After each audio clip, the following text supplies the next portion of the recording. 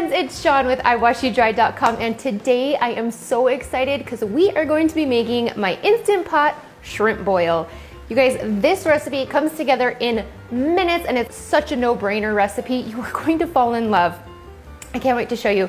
Let's get started. The first thing we're gonna do is start collecting all of our ingredients, which I am using 1.5 pounds of baby red potatoes. And I am also using 3 ears of corn. This is fresh corn. You can also use frozen corn, that's totally fine. And I'm just gonna cut these in half.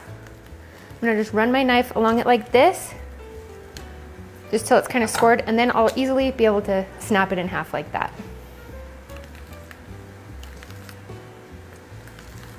So juicy. Oh. Love summer corn.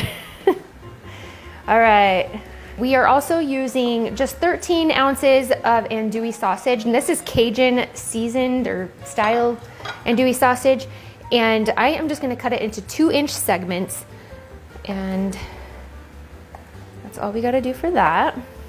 Have 2 pounds of, this is called super colossal shrimp. They are massive. And I have them frozen with the tails and shells on. This is just because I feel like a shrimp boil is all about eating with your hands and getting in there. And so I'm just using these ones, and we're using 2 pounds. If you wanted to use smaller ones, that's totally fine and up to you. As with any Instant Pot recipe, you have to have water to build, or liquid to build that pressure in the Instant Pot. So I am starting with 1.5 cups of chicken broth.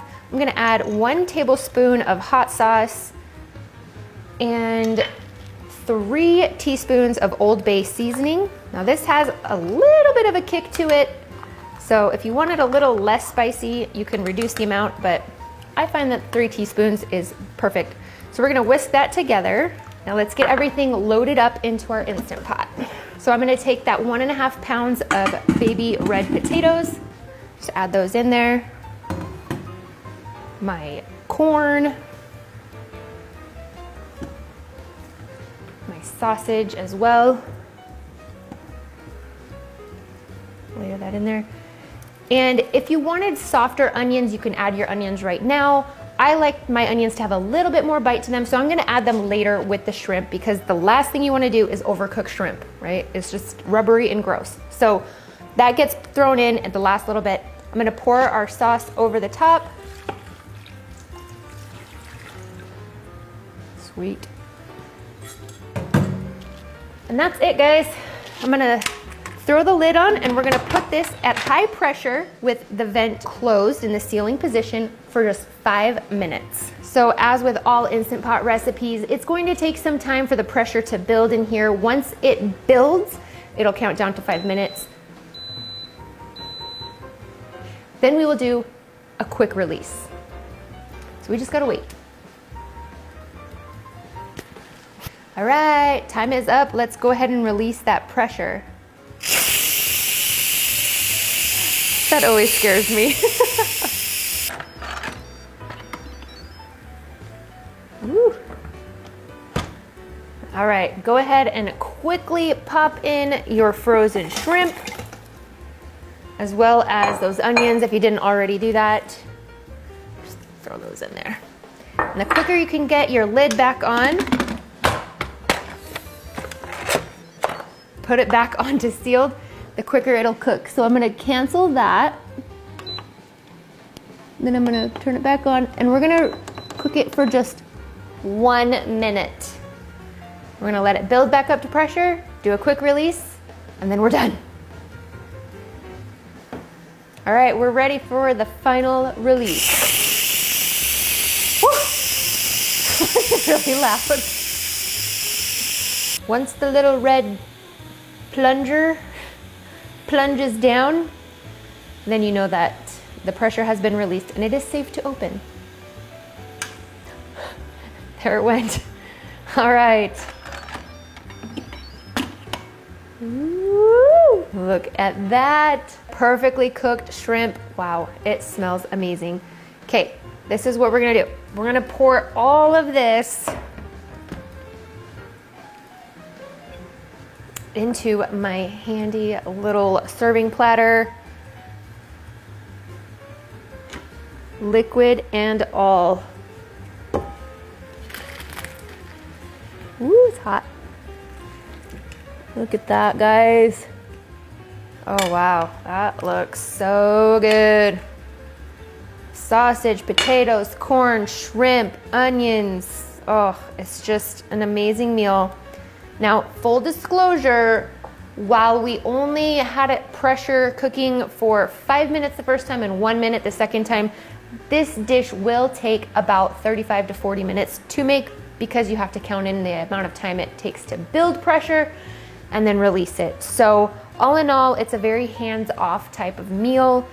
Really great, but we're not quite done yet. So we're gonna finish this off with just a 1/4 cup of butter, and I'm using salted butter. I'm gonna add 1 teaspoon of garlic powder, as well as 1 teaspoon of Old Bay seasoning. Then we're gonna give it a little mixeroonie.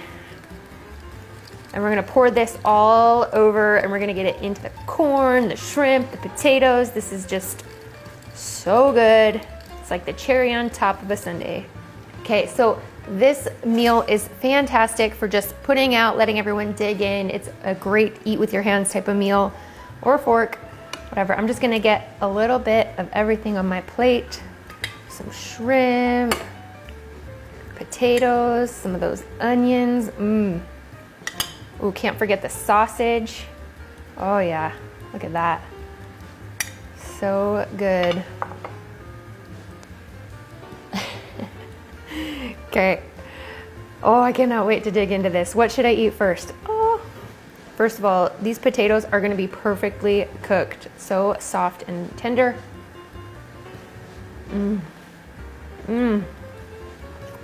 They just melt in your mouth. So good. Let me show you this shrimp. Let me put my plate down. So I like to just grab onto the peels and I pull it down by its feet, its little legs, and then pinch, and then got my shrimp. Ready?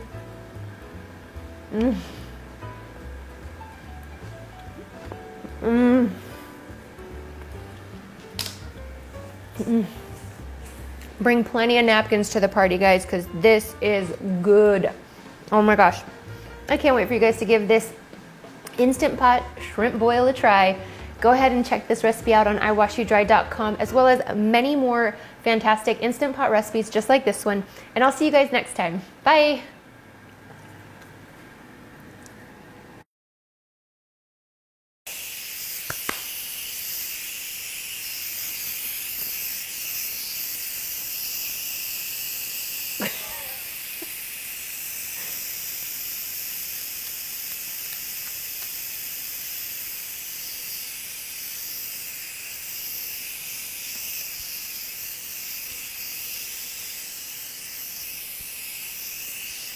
You like to do that?